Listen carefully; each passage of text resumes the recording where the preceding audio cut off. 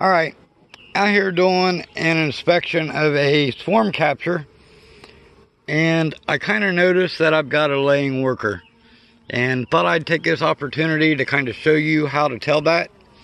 I don't think it's anything I've ever talked about before on my channel, and I'm having to do this one-handed, so you're going to have to kind of excuse the video.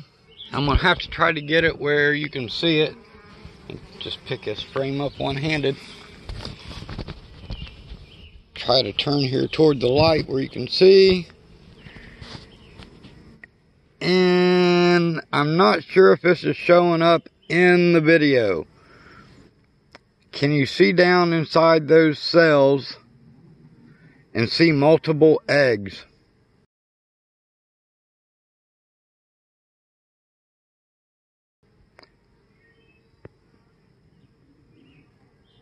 I know I can see it from where I'm at, but in order to get the like a lighting behind me, then it casts a shadow from the phone. But you can kind of see all these cells have multiple eggs in them, and that's how you know that you're queenless. Now, out of all the swarms that I caught this year, this is the only one that's queenless. Another way you can tell too, you blow these out of the way. See, you got larvae.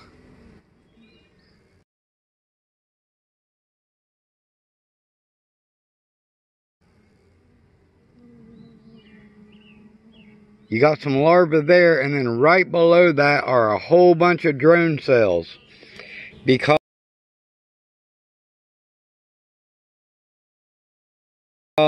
a worker bee can only lay drone eggs. So that's another way to tell. See all the drone cells right there?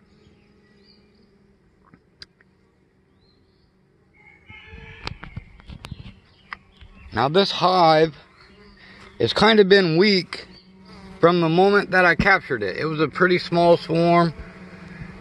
I thought I got the queen, but now that we're 4 weeks or so into it, it's obvious I did not get the queen. They're building. You can kind of see what they've done.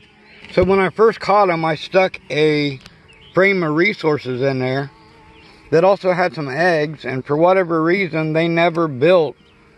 They never tried to create queen cells. The eggs hatched, and I need to get another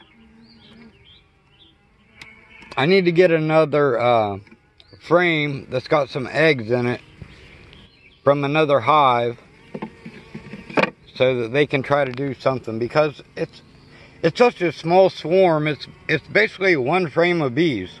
That's all there is. And they've been in there 4 weeks, and they've drawn out, well, I showed you the comb. They didn't really draw out anything else. But it's because they're basically not queen right, and it's not a very strong hive. Now, I've been trying to decide if I'm going to combine it with another hive or try to make it queen right and see what happens. I'm really not sure yet. The other swarm that I caught that's in this ware hive, it's queen right. It's doing great. And then another swarm that I caught that's over in the garden is also queen right, and it's doing great. So I'm probably going to, I don't know, there's not a lot of bees in this, and it's kind of like one side of me says you should experiment and give them another frame of eggs, and maybe they'll grow up and be a huge colony by the end of this year and make it through winter. I mean, it's only June 4th right now, so they got plenty of time to build up.